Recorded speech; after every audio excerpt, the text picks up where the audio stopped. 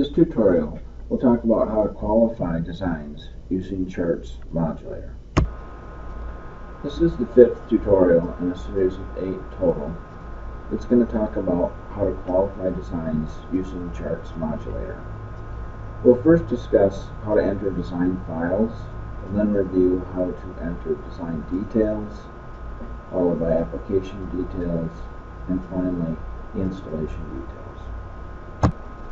We'll get started by navigating to chartindustries.com. I'll then have you scroll down to chartparts.com. And again, this can be entered directly if need be, just www.chartparts.com. We'll then sign in. I have a little app here that signs me in quickly. Okay, you'll now see that the modulator tab has appeared. Now that I'm in the modulator, you'll see my dashboard.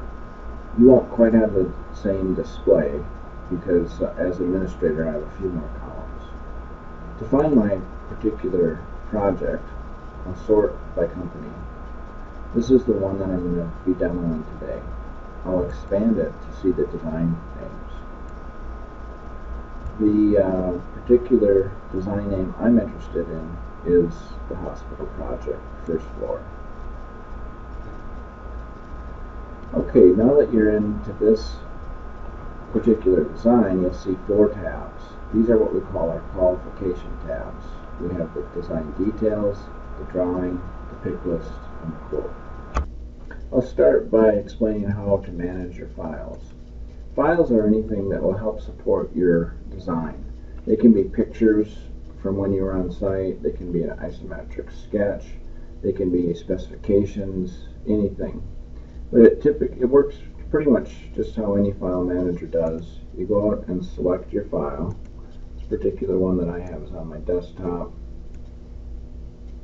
Just going to find it quickly here.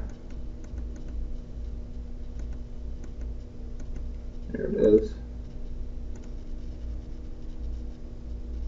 And then I upload it. Now you'll see that I've got 2 essentially here. I'll just delete that one. But that gives you a good demonstration of how to manage your files. I try to keep them all in one spot. Next I'll talk about the first qualification tab called the design details. Basically you enter in the design name. I'm calling this one hospital project first floor. You can have a description for that. We'd like you to enter in a design creation date. This one I started on April 13th, or April 1st of 2013. It's good to put in a probability. You know how you think this is really going to happen or not. There's a little bit of a help text here that if you hover, you'll see what the difference between 40% probability and 50% probability is. We then have you enter in the expected system purchase date, followed by the expected approval date. Understand that there's no real business rules behind this. This is really just a place to capture information. So it's not like this date. Notice that these 2 dates are the same, which doesn't make a lot of sense. But there's really nothing that's driving these 2 dates.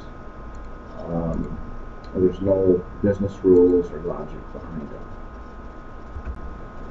Okay, I'll go over how to capture the application details on the second qualification tab. The first thing that we want to know is what is your starting point? Everything kind of is based upon that. But in order to get a good start, you need to know if it's an apps unit, is it a flange fitting, what kind of starting point are we going from here? One of the most typical ones is what we call MPT fitting. We then want to know what kind of liquid service your application is requiring. For this hospital, I'm going to select liquid oxygen. The next box here that's kind of surrounded here is about system sizing. And this is really about whether you need a cryo-vent or not. If you know a little bit about cryo-vent service, you can either pick yes or no yourself. If there's a little bit of a help highlight here. It says if liquid service is required in 10 seconds or less, it will require a cryo vent. If no cryo vent is specified, it may take 5 to 60 minutes to get liquid service. We also, if you can, it's nice to estimate how many hours per day you need liquid service, because if the system is continuously running, you may have to vent that gas as well. So fill that out as best as you can. And again, there are no business rules behind this. We're just trying to gather information here to help you with your design. We then want you to specify whether it's metric or English units, and then your maximum allowable working pressure, MVIP, you'll see it's referred to as. Typically a system is 0 to 150 psi. Our Python systems will get as high as 400 psi. And then if you need something more than that, you're going to have to go to what we call our select systems. For this, I'll pick 0 to 150.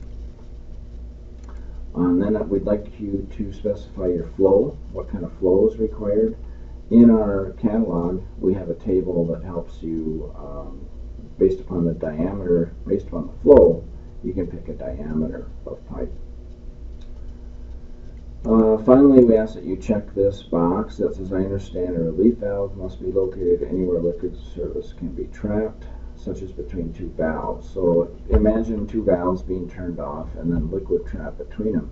Well, that liquid is going to heat. It's going to want to expand. And so you'll probably pop one of the reliefs if you do that.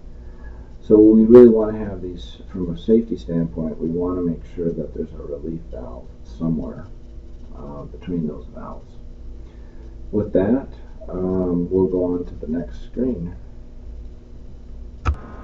One more note on cryovent sizing or system sizing before we move on. Our general rule is to have a cryovent at least every 100 to 200 feet. So again, for long runs, you're going to want to specify a cryovent. Okay, now we'll move on to our design requirements screen. Okay, design requirement is all about, again, trying to just understand what kind of system you're going to need. There's a spot here that you can enter any unique specifications that your design may adhere to. This is real common in Europe, and I would say some parts of Asia and the US, but mainly Europe requires additional specs.